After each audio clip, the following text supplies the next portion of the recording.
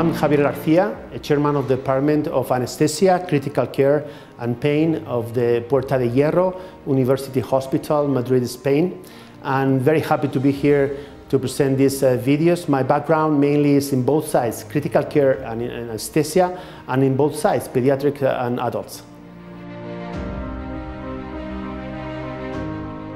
Now we are going to see in a live real model all these effects. The first thing we are going to show is the effect of an increasing peep in a step of 5 without any previous recruit maneuvers and the basal situation. So we are going to go from 0 to 5, then to 10, and then to 15. And we are going to compare the effect on both sides, in hemodynamics and in the respiratory side.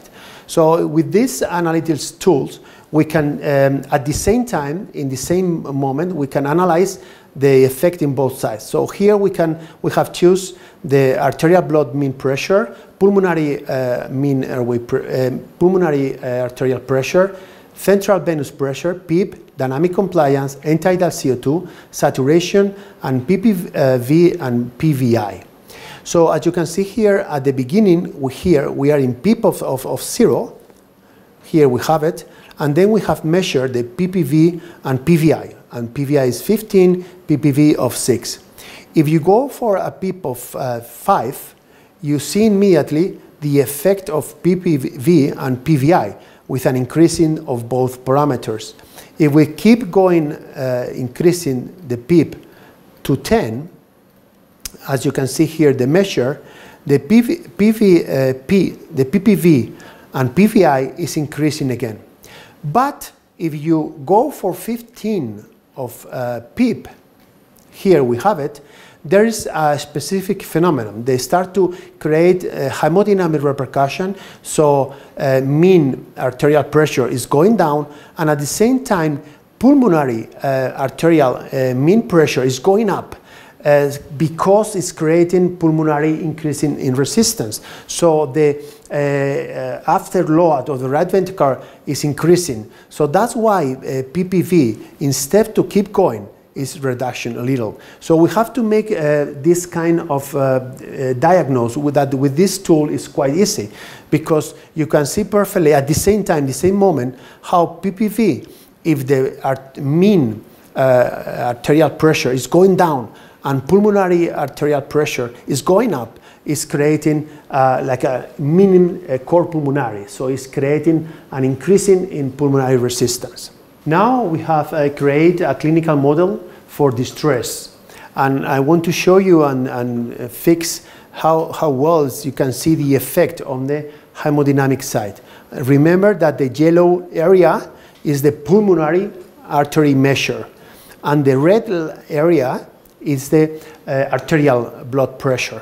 As you can see here with this model, after we create this model, the pulmonary pressure is going up.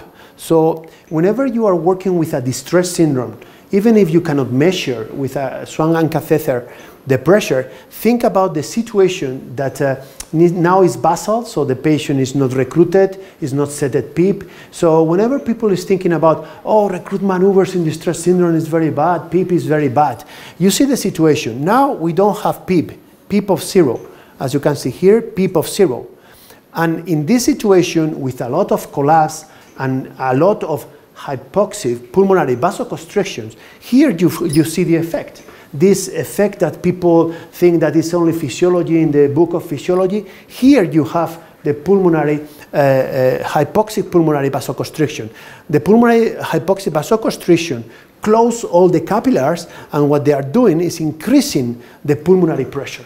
And this is very bad for the right ventricular function.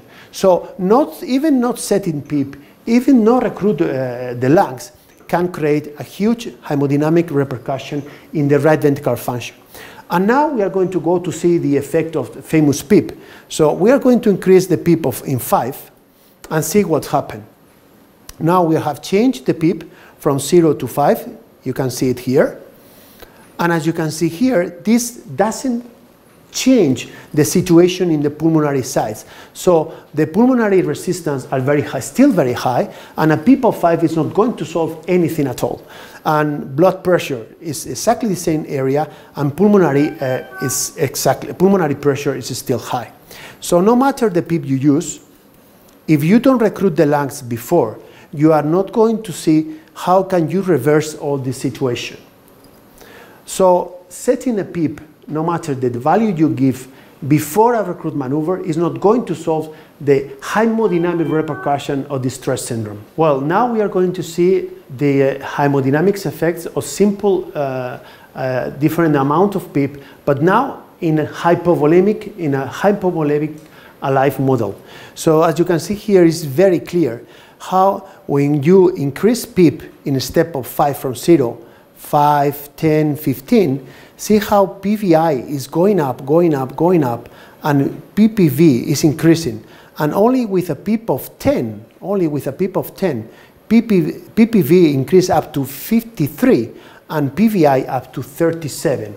So with only a PEEP of 10, that the same model in normal volemic situation don't have any kind of effect.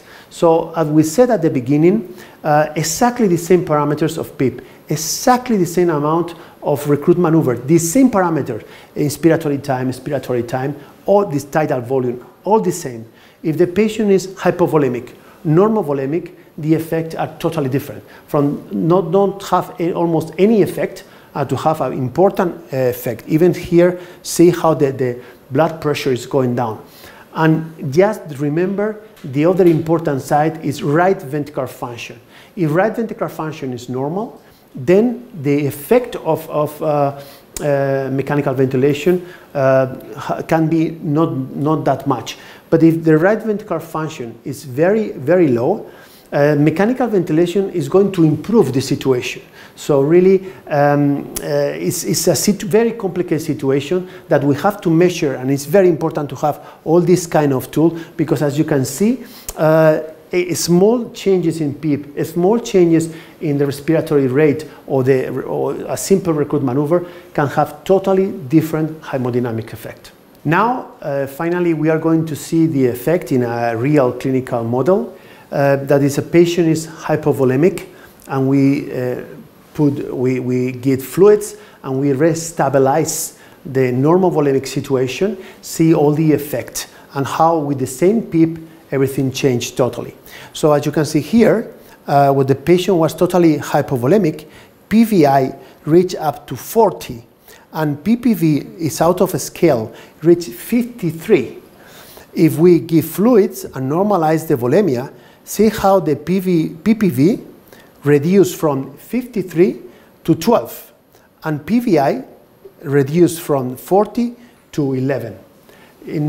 That's the good reason to have all this kind of tools, that a critical patient in the intensive care can, under mechanical ventilation, can change hemodynamics drastically from 1 hour to another. And you need tools to really guide your settings, and especially what are the good clinical decision for the patient in each moment. Thank you so much.